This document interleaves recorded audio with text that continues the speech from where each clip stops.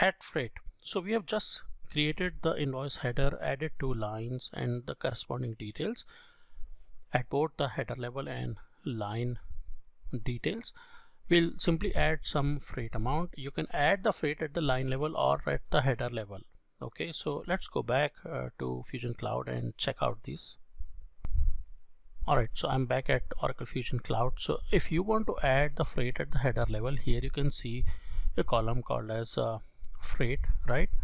So if you edit this, here you can choose the carrier, the ship date, the FOB, shipping reference, basic freight information, and then you can add the freight amount for the entire order, so for the entire lines which are in this particular invoice.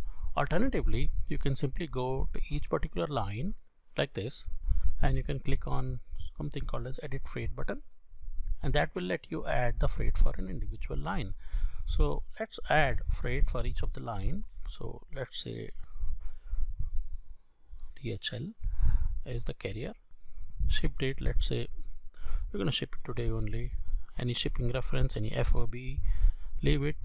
If you don't know the details, there is no list of values to validate it from, because this is just an invoice. However, if you were entering it, or if you were coming from order management, then there you will have a list of values from where the FOB, the carrier, will get validated.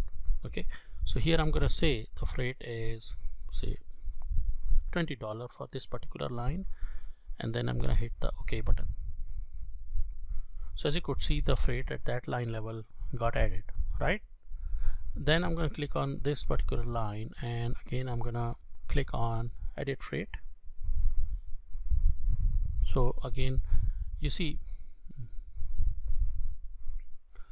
here you have an option for adding freight for the entire transaction or individual transaction lines.